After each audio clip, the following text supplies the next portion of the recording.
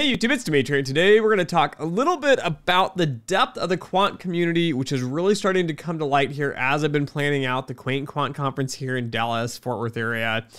So we have this conference coming up. I have an amazing lineup of speakers. Like you're talking speakers that are going to be at, a bunch of big name conferences in New York City. Some of these speakers, again, I was just messaging some of them. They're off presenting at presentations, conferences through Southeast Asia. We're talking global names here. And as I'm starting to go through, I'm like, all right, I need to invite my LinkedIn contacts in the DFW area. And as I'm going through this, it is just surprising to me the number of firms that have quants working at them in DFW. So in my head, right, I start to go through like, many of you probably do this, right? You work somewhere for a while, it might be 5 years, 10 years, something, and you're like, I want to do something different. I want a new opportunity. Or maybe your job's just not what it used to be. I mean, I left Santander because the vibes changed, the culture shifted, the company goals, the alignments no longer aligned with me. It just wasn't who I was anymore. I needed to find something different to do. And so when I did this, right, I'm thinking in my head, where do I go? I already worked at Comerica Bank. I could go back there. I have good relationships with the bank. I enjoyed the people. I enjoyed the environment. There's a lot of things that draw me back to looking at that. But then I also think about, who has open positions as well. And that's always an issue because even if you're like, I want to go back to a specific firm or I want to go to a firm that you're targeting, they're not going to have necessarily the position open at your level. And then you're like, you don't want to come in low because now you're going to have to rework your way up. It's a whole thing. And as I go back through this in my head, I'm like, okay, we've got Comerica, we've got Goldman Sachs, we have Wells Fargo, I think has some here, not really quant positions, but they have offices here. You could probably work something in there. Of course, Citibank is huge, DTCC. I work on the auto side of the quant space. So then in my head, I start bringing up like General Motors, Toyota. There are some other smaller fintech startups. And as I looked for a job after I was leaving the banking industry back in 2022, I just posted a video. I didn't want to work at that point. Agora Data came up and somebody I knew, a good contact, a friend of mine was working there and was like, hey, come reach out to Agora Data. I've already talked to my boss, who's the chief technology officer. Come look at Agora Data. And in my head, I'm like, who the hell is Agora Data? Right? I've never heard of this firm. It looks tiny. I don't know if I want to get into the startup space here.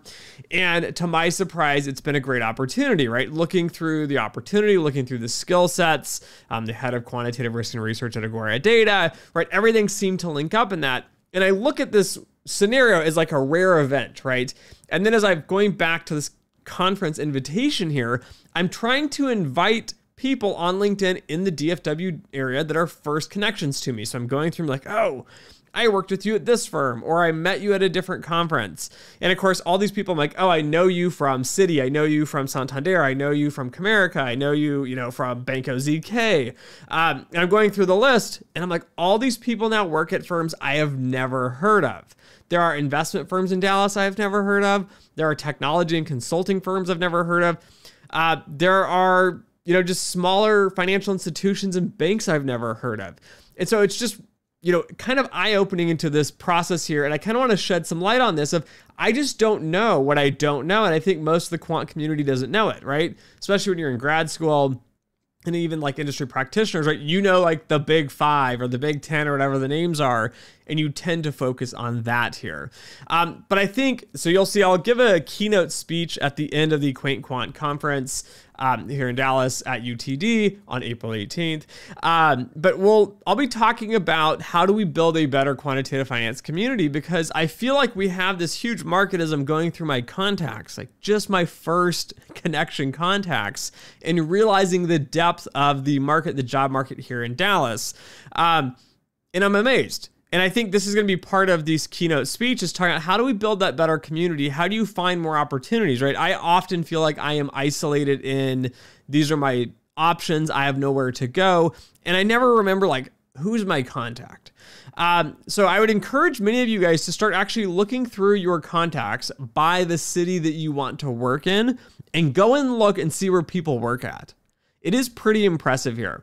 Now, I'll do a little plug here at the end of like why you should come to the Quaint Quant Conference. And that's really to network and meet these people and have those discussions with your network, and more specifically, network and build out your network to look for other job opportunities, to build, good hiring pipelines. Like even myself, like I'm not looking to leave Agora Data anytime soon, but often I'm like, oh, I need an expert that does something specific. And then it slips my mind who I even know. And then I start to go through this, and I had a recruiter bring me someone that I'd worked with for 5 years and has been a great fit.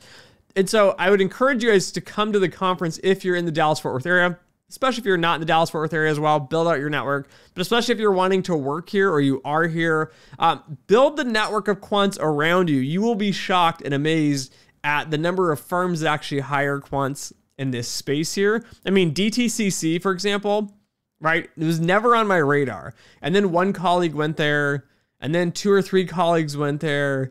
And then I went to a presentation and somebody mentioned they worked there and they knew somebody that I knew there.